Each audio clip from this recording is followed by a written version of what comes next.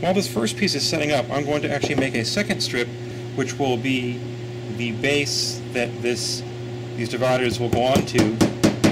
It's actually two parts. There's a base, that it's glued to, and then the dividers themselves. And so I'll put the strip down the middle of here, tack it down at both ends, and then put one in the center to keep it from moving when I'm putting on the cement, the contact cement. Okay. I get my contact cement again and do the same process as before, but actually, I made a mistake. I need to put contact cement on both surfaces this time. So let me remove this. I'm going to put contact cement.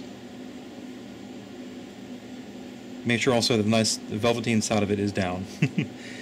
So I'm going to get glue here, as I want it to stick to the backing on both sides so that it actually won't move in the case. It's a much more rigid hold. So, because I don't really care too much how the velveteen looks on this part, which you won't see it.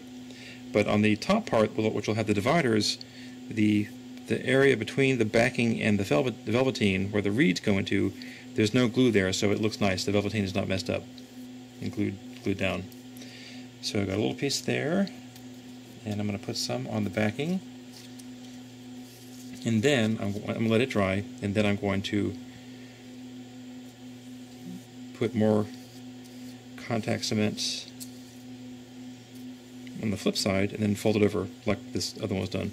So the only difference is that this time I have contact cement on this top surface of the paper and the bottom surface of the paper, and the whole surface of the velveteen for this guy. Now for here, where the reed divider is going to be, I only had contact cement on the top surface of the paper and the outer edges, so there's no glue on the bottom part underneath the backing. That keeps the velveteen looking nice.